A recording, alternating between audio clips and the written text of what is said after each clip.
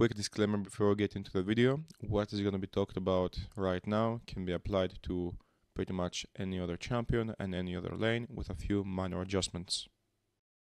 Right, like when I will be walking up for minions like this, you can also be looking to time your E. Does that make sense? Yeah. Okay, you first need to time your E with some sort of an ability that I will be going for. Basically, when I will be secured to be somewhere in some sort of place. Make sense? And not to simply just try to predict where I'm going to be. Okay? Okay. Because this way you're just trying your luck. It's like you're just, spinning the roulette and just trying your luck. Do you know what the result is going to be at the end? No, it's not in your hands. Right? Like, there are no clues which tell you, okay, like, most likely he'll be going for this. Right?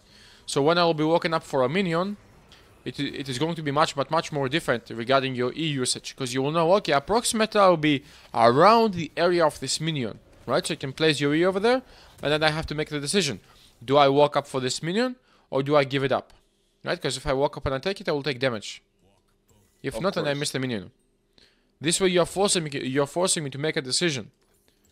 If you'll not be applying pressure to me in some sort of way, forcing me to make a decision, right? Then what's the point?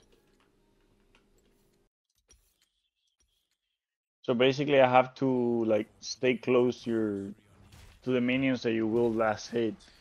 Yes, but not too close as well, because let me show you an example. Okay, so let's say I'll be walking up for this minion over here at the front, see, which gets low on HP. If you stay way too far up, let's say if you stay here approximately, then you will not give me space to walk up. If you'll stay right behind the minion, then the majority of people, like in your ELO and a bit higher, what they do is they start feeling comfortable, right? Like if you stay here and the minion that I want to take is right this, like this one in front of me, right? If I stay behind it, and then you are over here from this side, I am much more comfortable walking up to get it. If you're serious about ranking up and feel stuck, forgivengbloodcoaching.com is the right place for you. You can be assured with high quality coaching, many options to choose from, flexible work hours, and because we believe in what we do, we offer a money back guarantee if you fail to reach your goals while actively following our guidance. Don't believe me? Check out the results and what our students have to say. So what are you waiting for? Try this free by clicking the link in the description below and get the rank you've always been dreaming of. Get it. Because you are farther away from me. Does it make sense?